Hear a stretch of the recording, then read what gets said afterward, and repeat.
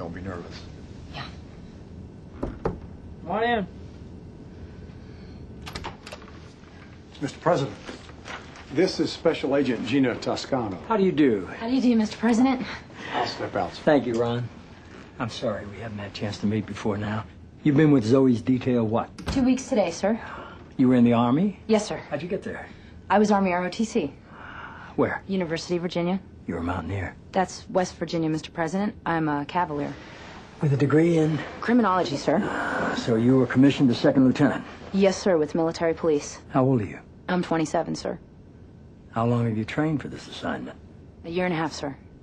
What are you, the first one to sign up? Yes, sir. All right.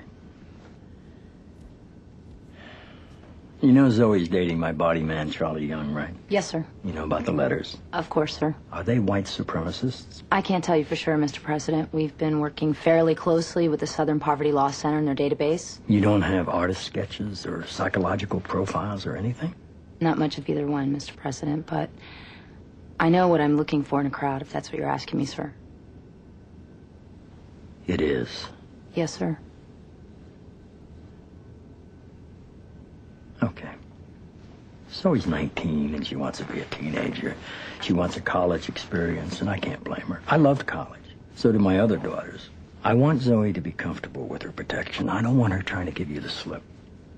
It's not your job to tell me if she's cutting English lit. It's not your job to tell me if she's dyeing her hair blue or going to a strip club or whatever she's doing with her friends. You know what your job is. Yes, sir.